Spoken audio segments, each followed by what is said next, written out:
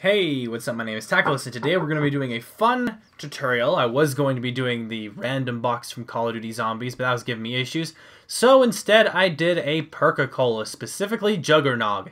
If you've never played Call of Duty Zombies, Perk-A-Colas are drinkable drinks that are in pop machines around the map.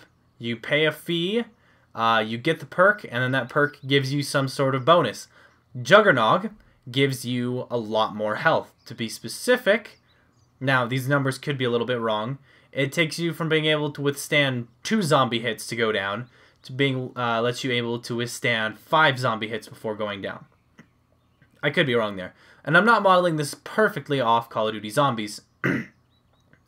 But let's get to it. Now there's a couple things you're going to need to build first. First, you need to build your drink machine. Now I did this out of 2 crates, a jetpack, a monitor, and a floor piece thing all glued together. And I have a light here that shines red light everywhere because Juggernog machines cast red light. The second thing you need to do, and this is optional, and if your character is equipping something, like a gun or a sword or something like that, I recommend just don't do this. But I've made a little bottle right here, even if it does look like a ketchup bottle. It's actually my drink. And I've made it. So, yeah. Let's get to it. First things first, the character model that I'm working with here, the character brain, is the third-person adventure. And actually very, very little is done to this player. And what we're going to do is we're going to display meter health. And we're going to add max number is max health. Now just for us, we are also going to display health plus, I'm going to put a slash, plus max health, also at top right corner, top left I mean. That way we can see a numeric value for how much health our player has. And the only other thing I want to do, and this is just to demonstrate how Juggernog... Oh, one last thing I should say about the perks. If you die, you lose all your perks. So, what we're going to be doing is when is dead, countdown timer, like 0.1, really short countdown timer, revive. And it's also important to go into your player settings, go to combat, health and defenses, and make sure destroy after death is turned off. So that's literally all you have to do to the player. It does very little to the player. All the code is housed in our Perk-A-Cola machines, which the more I can keep the code out of the player, the simpler our player is to work with. So let's go into our Perk-A-Cola machine and delete everything. Alright, so what we're going to do is when global new variable called Juggernog, which that's a nod to the word juggernaut, but like a nog, like a drink, whatever. When it is false, when interacted, global Juggernog equals true. One other thing, when it equals false, we're going to, no, not global. We're going to do in-world picker, pick our player, max health, oh hang on, is combat, combat properties, health defenses, max health equals 20. There we go. Now it's worth mentioning, if you're going to be using your player with a template, there's another way that you have to do this. I will show you guys that at the end of the video, but if your player is just placed in the world like mine is, this is how you do it. If you're going to spawn in your player from a template, then there's a different way you have to do it. But let's just go with this for now. Then, when global Juggernog is equal to true, this is where the fun begins. First, let's have a little jingle that lasts for like maybe 5 seconds. Get in the way.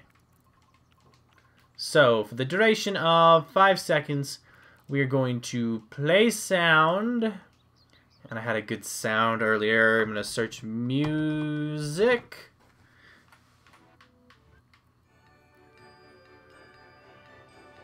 There we go. So play music. Yeah, that should work. And then started to. We're going to increase its max health, our player's max health. So we're going to select it again. Their max health equals 50. There we go. So that's the core of it. And then the other thing is when our player is dead, global, oh, not that, Juggernog, come on, work with me, equals false. So that's pretty much the basicness of it. When you have the drink, which you get from purchasing it, then your maximum health goes up. Now, I'm not going to go into great detail on how a point system works that you can purchase it with.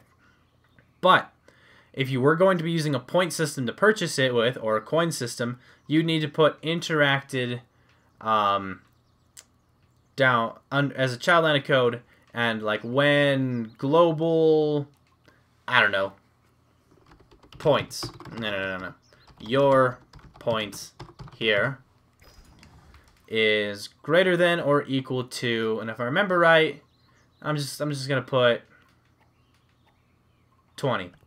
Now in Call of Duty Zombies, Juggernog costs 2,500, but that's a pretty big number for what I'm working with here. So that's what you would need here, and then when interacted, it would be started to global, your points here decremented by 20. There you go. Simple as that. Alright, now let's add some cosmetic flares. Now we've already added the sound, and the other thing we should do is we should display the icon. So we're going to do display, and I'm going to search health, I believe, and then go to the icons panel. And I'm going to pick this one, but you can pick any of these hearts. Put it, no, not above, bottom left, and let's scale it down because it'll show up as a pretty big, man, I just can't select the right icons today. Scale 0.5. There we go.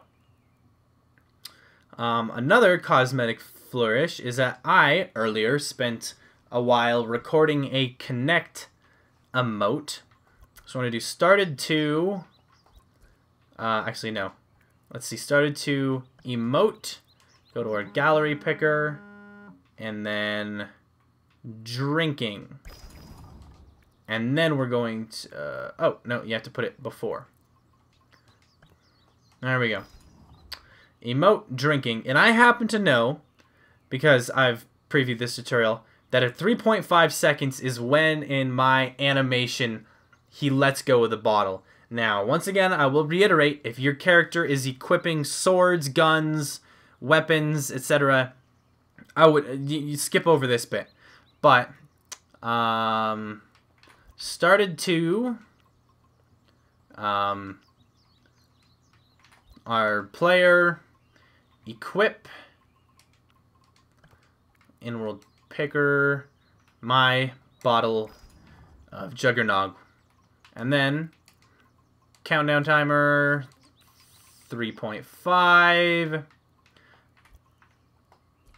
Our player, no, not there. Unequip to inventory, and this will make it look like he actually takes a drink of the bottle.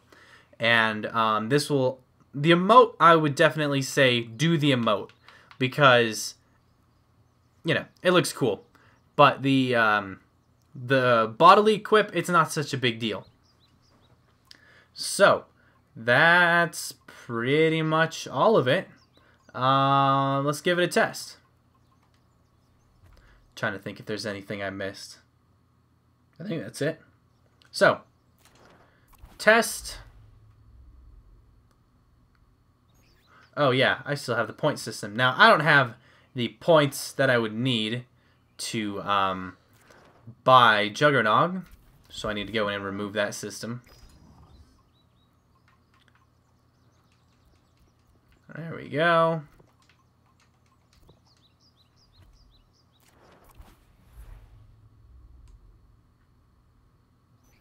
Alright, so now I can buy the perk, take a drink of the bottle, then let it go.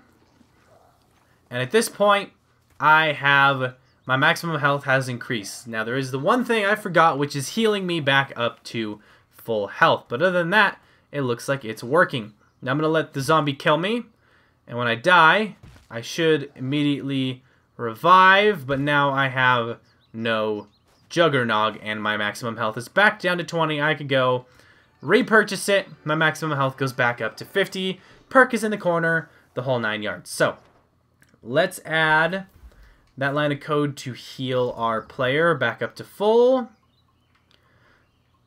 Underneath, increasing the max health, started to, no, not there, it'd be under combat. Heal our player to 50. There we go. So, that's pretty much the tutorial. Hope that helps. This was pretty quick.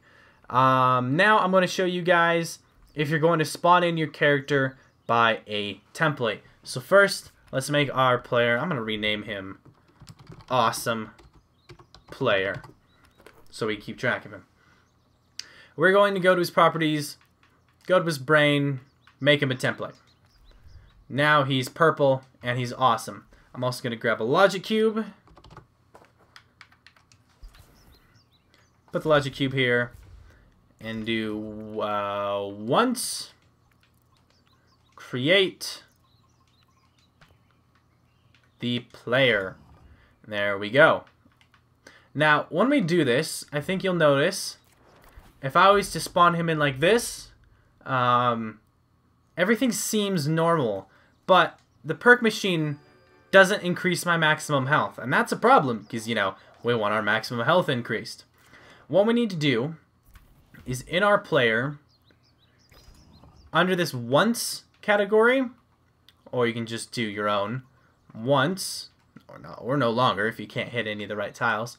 Once global, let's do an object variable called player equals me. That's all you need to do. And then you go into the Perk-A-Cola machine, and every time you see our awesome player, you need to delete it and replace it with global player. Simple as that. So let's just scroll down here. Awesome player. You need to replace with global player. Awesome player. Global player. You might be asking, why would you want to have the character spawn in like that? And there's a number of reasons why you would do that. If you're going to have a cutscene, you may want your player to move somewhere at the end of the cutscene or during cuts. If your player dies... Oh, no, not that. If your player dies and you want them to respawn elsewhere... I feel like there's better reasons than this, but I can't remember. Yeah, pretty much if you're going to spawn in your character from a template, that's the way to do it. So now let's give it a try now that we have converted our machine over to the global variable. Perfect! Does that work great or what? So, that's how you would change it around if you're going to be spawning your player in by a template. So now, let's have the zombie kill us. And the zombie's programmed to hit 10 damage every time. There we go. So, I lost my jug. Need to go buy more jug. Alrighty, so, thanks for watching. I hope this video was helpful. If you have any other requests, please let me know. So, thanks for watching. I will see you guys later.